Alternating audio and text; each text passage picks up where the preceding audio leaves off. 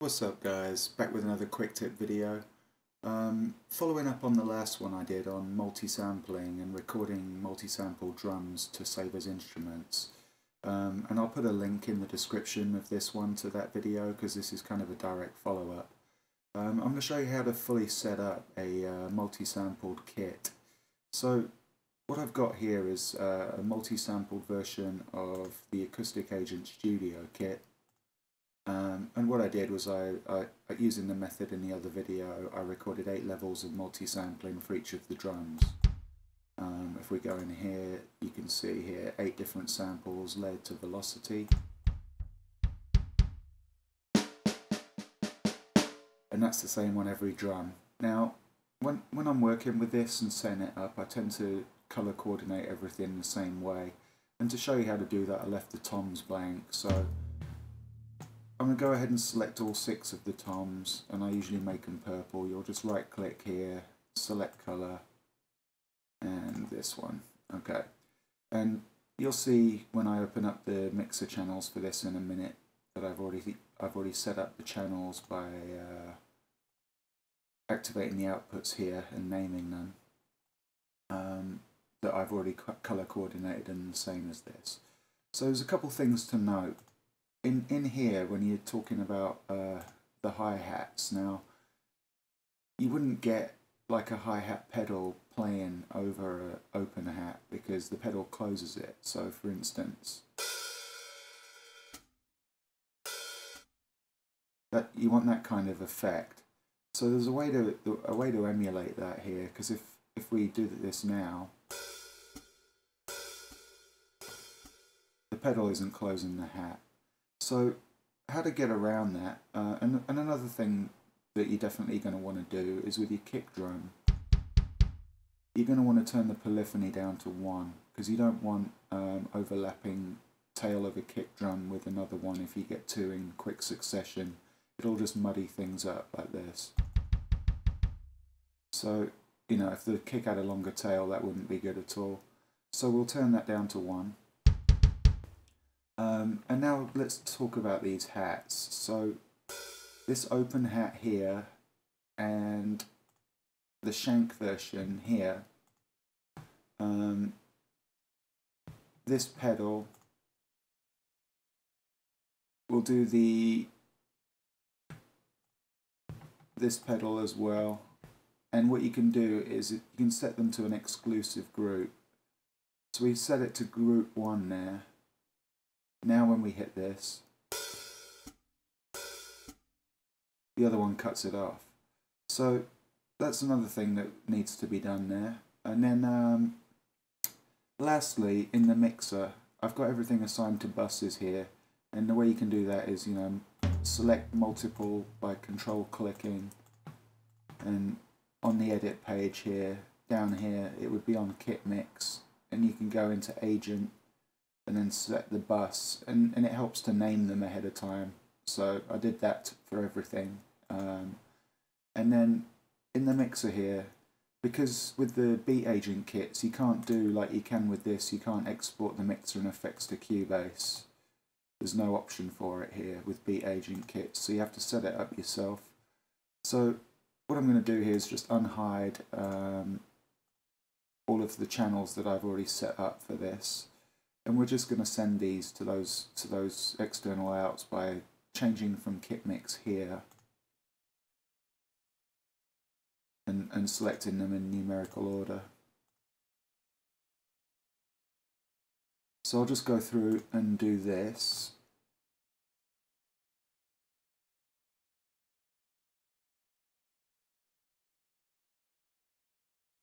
And then the other thing you're going to want to bear in mind is you can set up a reverb send within here still.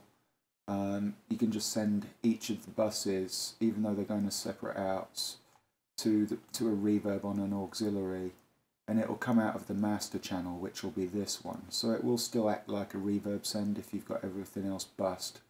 But I tend to just do it in Cubase. So if you click here and then shift click on the far one, you can right click here and we'll add a group channel to selected channels. I'm going to call it drum bus. And then we'll do the same thing again. Shift click on there and we'll right click and we'll add an effects channel to selected channels. And yeah, Revelation will do, it's a reverb. We'll call it reverb send.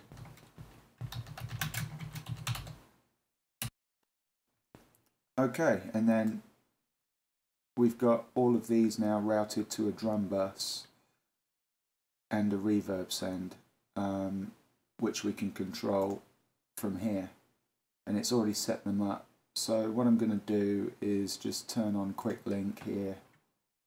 Oops, there, sorry. And select all of those, and we'll just turn those down. Turn off quick link again. Oh, actually I might just turn them off as well. There we go. So now we can, we can use the style player to trigger this kit. I'm going to mute the other one because it is essentially an acoustic agent kit that's just been resampled, and we'll see how it sounds. So let's load up something here, maybe something funk related, and let's have a listen.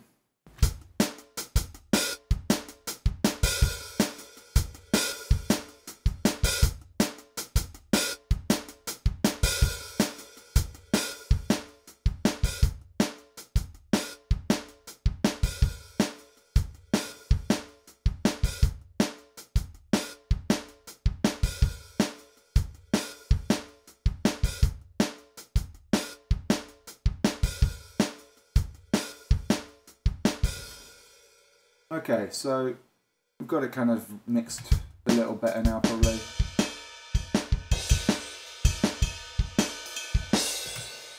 Okay, so yeah, the cymbals aren't quite as obnoxious. So yeah, while we're working on that, I'll switch back to the instrument here. The reason that I like to do this is because we could just go through in my instruments here, and anything that you've multi-sampled you can just drop on in place. So for example here I've done the studio kit, the vintage kit and the songwriter's kit, so we can start mixing and matching.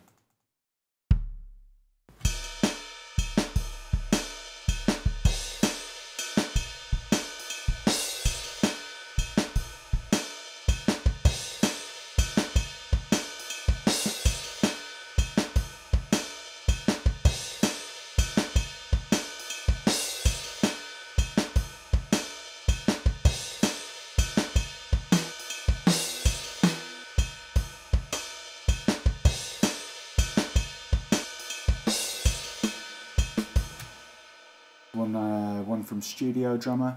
So yeah, you can really, definitely make more use of the style player this way, I think, than using it with the acoustic agent. It might not sound quite as live and quite as good, but I think it's worth going through your sound libraries and sources and VST instruments looking for material.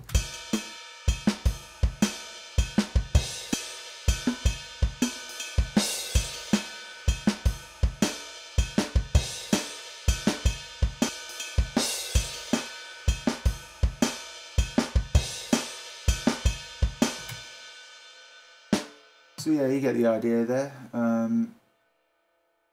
That's kind of how you can create a multi-sampled kit after you've gone through and recorded all of those drum hits at different velocities, saved them as instruments like I did in the last video.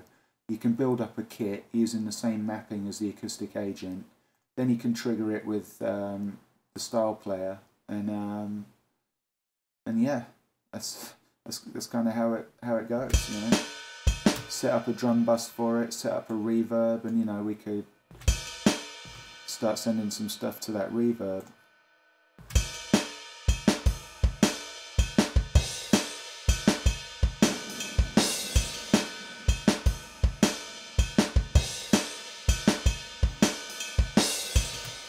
The settings on the reverb aren't right, but yeah, you get the idea. So yeah, that's how you can build multi-sample kits. Trigger them like an acoustic agent, mix and match the acoustic agent drum kit pieces, if you take the time to go through and multi-sample them. So yeah, there's another video. Hope it was helpful. Peace out.